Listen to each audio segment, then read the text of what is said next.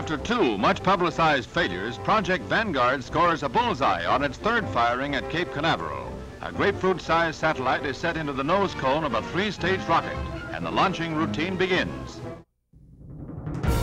With the launch of the Vanguard satellite in 1958, the United States strengthened its commitment to science exploration and paved the way for future space technologies.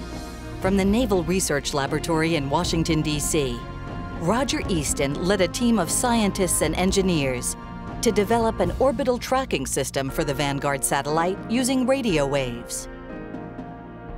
The Vanguard project was a scientific satellite project for the International Geophysical Year. We had a method of tracking it called mini-track. And then later, idea came to me, wouldn't this be a good navigation system?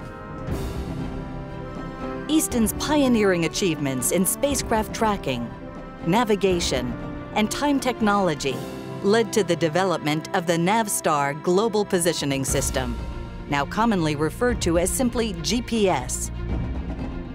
The name we used was Timation, for time navigation. Timation was how it works, and GPS is what it does.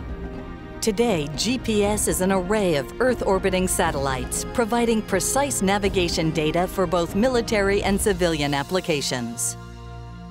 I guess one of the main questions is, where do ideas come from?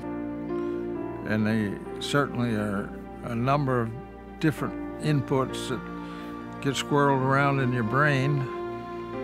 After a while, usually something happens, and you get an idea. And sometimes they even turn out to be useful.